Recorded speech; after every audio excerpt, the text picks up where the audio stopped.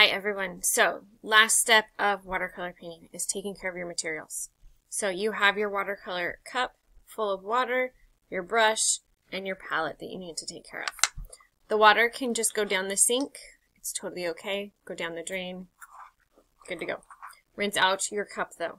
Make sure that you don't leave it with paint inside it because that's gross.